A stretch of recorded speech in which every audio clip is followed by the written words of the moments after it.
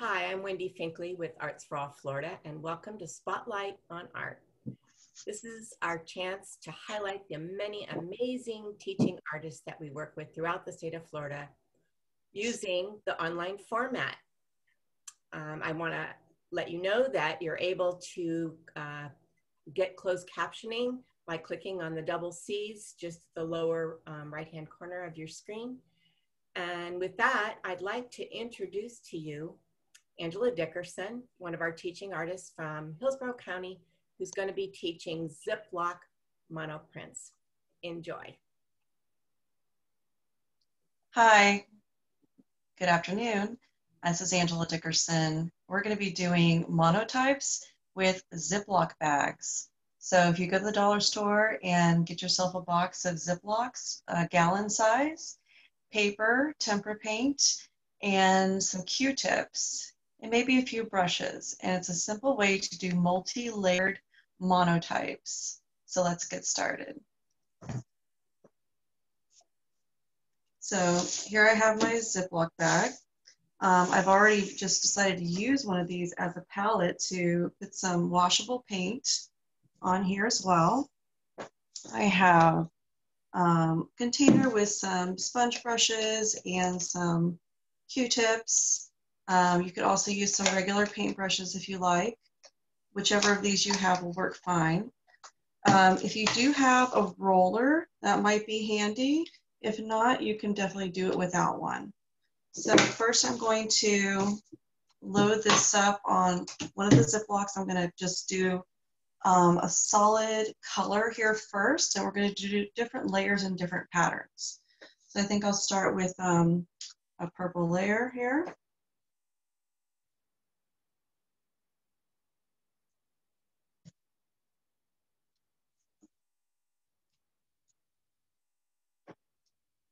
Already has a really interesting design happening on its own.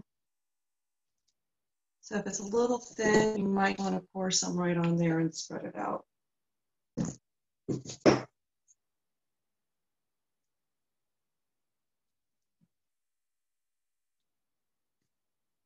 Okay, and with a Q-tip, I could start making some designs. They could be anything. I'm just going to do some circles.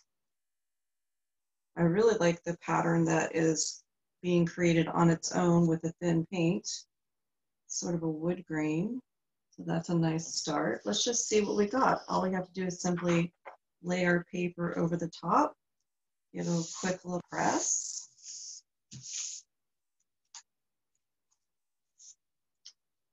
Ooh, and voila, that's really interesting. So I'm going to let this one dry for a bit, and I have a little extra paint on this one.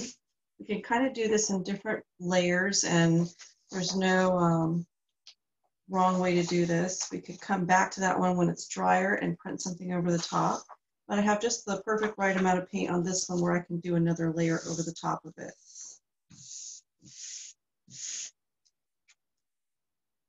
Okay, so there's an interesting print. So all I need to do is have a paper towel and wipe down this piece of Ziploc bag here. And I'm going to choose another color. In fact, I think I'll actually just paint on a design with my brush. So I'm going to use some yellow. And I'm going to do sort of a pattern here. Let me bring this closer.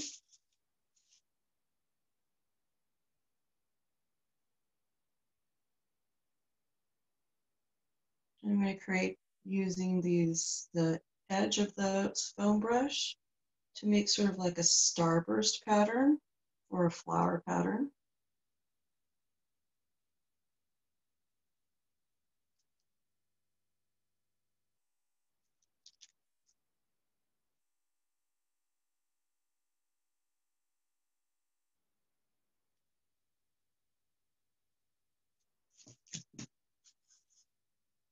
And now we'll lay this on top.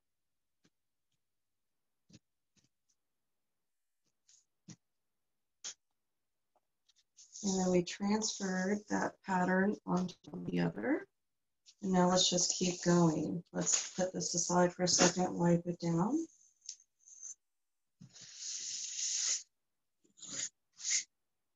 And now I want to do a bolder pattern. Take another brush. I want to use some black, so it has a lot of contrast.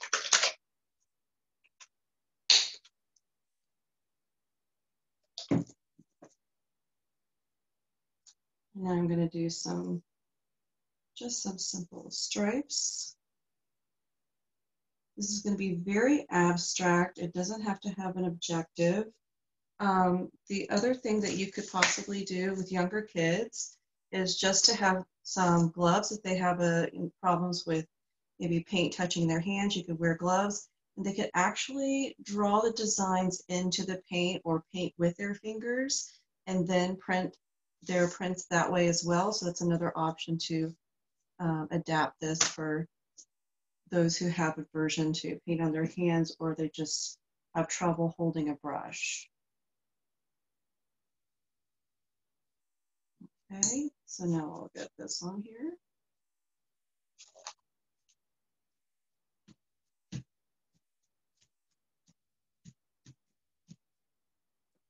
And lift it up. Very cool, very abstract print we have there. So again, I've got a little extra on here. I could wipe it off, but there's enough that I could make another print with this.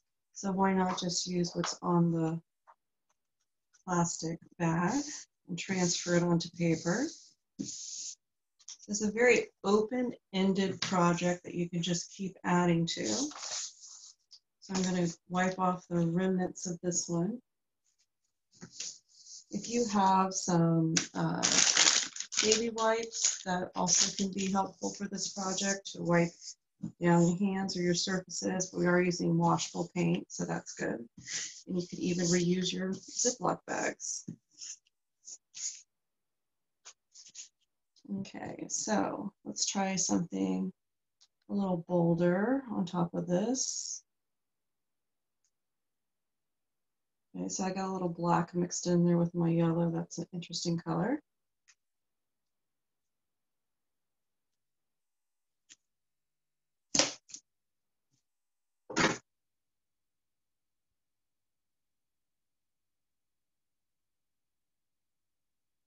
You just twirl the brush in one place, you get some really nice circles.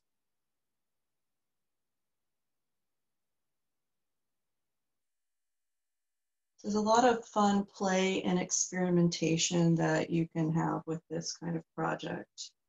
It can go on for as long as you want, for as much paper as you have.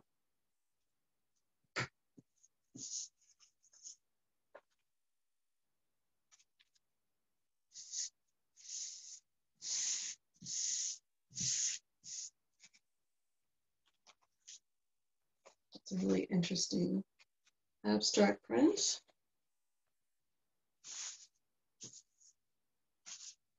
So its possibilities are endless with this. I'd like to demonstrate doing one with a glove, with the gloves on my hands. I think that would just be fun to experience for myself as well.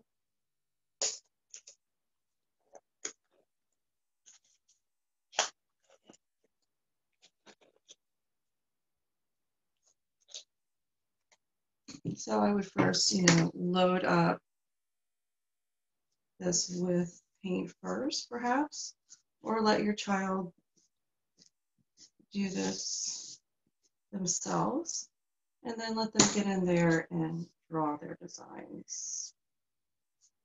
If they want to draw something specific, they can do that as well.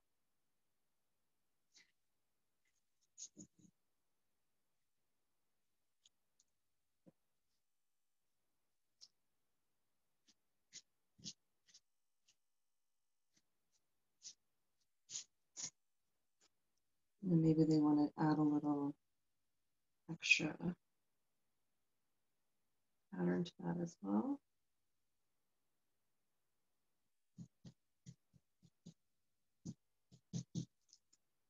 Okay. And again, we're going to layer paper. I think I'm going to do it in this direction. If you wanted to use the roller for this, you could roll it as well. It's another option, but hands work just fine. You don't have to put a lot of pressure.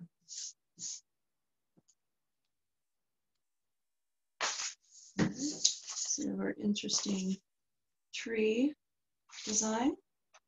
So I hope this was something that inspires you and that you'll want to give it a try. It's really a cheap and simple project to do. And thank you for joining me. This was Arts for All. Angela Dickerson. Have a great day. Thanks.